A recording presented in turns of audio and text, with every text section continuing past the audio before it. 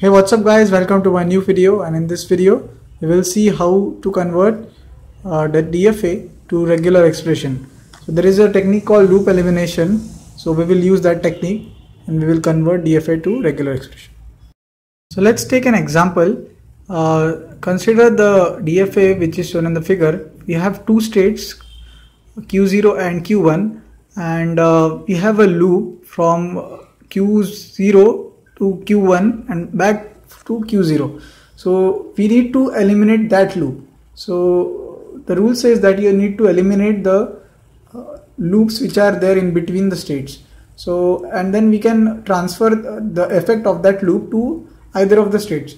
So consider the Q0 state. So we have a loop which is R3 which is going here, and again it is coming back to Q0 on R4.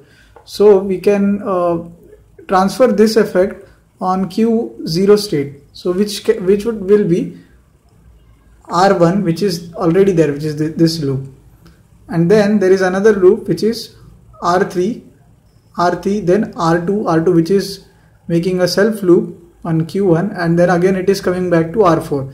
So the total effect of that loop is transferred to Q0 state, and again we kept the path from Q0 to Q, this should be Q1 as it is. So this can be one way.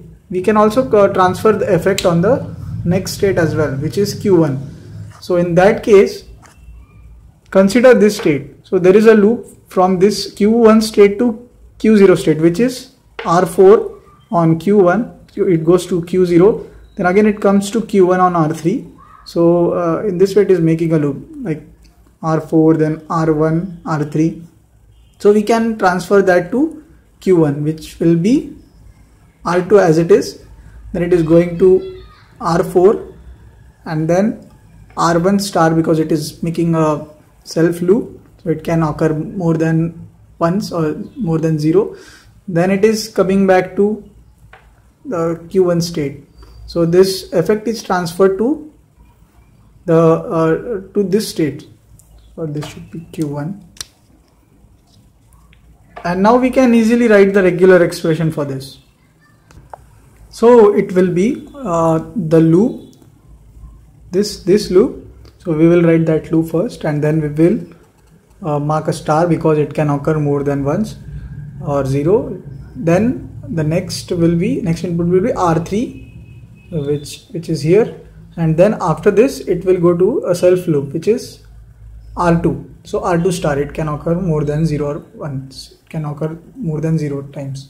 So this is the regular expression if you transfer the loop to left, okay, to the first state. So if you transfer the effect to the right state, then it will be something like this: R1 star, which is for this, then R3, and then this loop, self loop. So here it should be star. So R2 plus R4, R1 star, R3, and whole star. So in this way you can convert the DFA to regular expression. So thanks for watching guys, and do subscribe.